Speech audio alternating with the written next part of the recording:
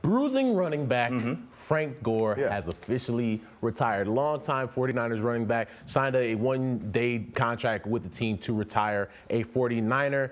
He is third, JP, in the history of the NFL in rushing yards with an even 16,000, which is pretty cool. I'm going to ask you this question. As the third leading rusher in the history of the NFL, is Frank Gore a Hall of Famer? I think so. I think his body of work proves it. I was around this guy actually in Indianapolis. Got to know him a little bit, spent some time around and watch the way that he works. Now, you were combing through the stats earlier, and what was it, 9 seasons that he had where he went above 1,000 yards. That's pretty impressive. But then the year that I was with him in 2017 in Indianapolis, I was telling this story. Frank Gore would come into the facility during the week, and this man could barely walk. He looked just as raggedy as could be. Did not practice all week, just sat in the training room, worked on his body so he could go out on the field and produce on Sundays. And that year, as raggedy as he looked during the week, he ran for 961 yards. This is a man who put his heart and soul into the game of football. It's reflected in the stats.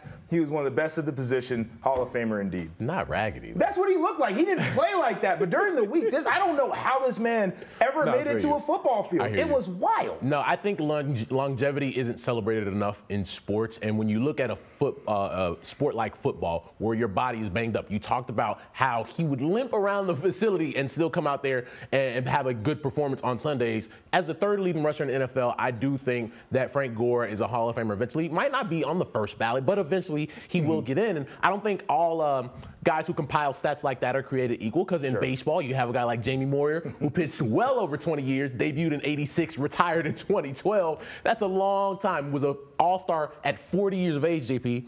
269 wins in his career, really good. But at the same time, he pitched over 20 seasons, 2,400 strikeouts. That's great, but had a career ERA over 4. So the numbers don't always tell the story there.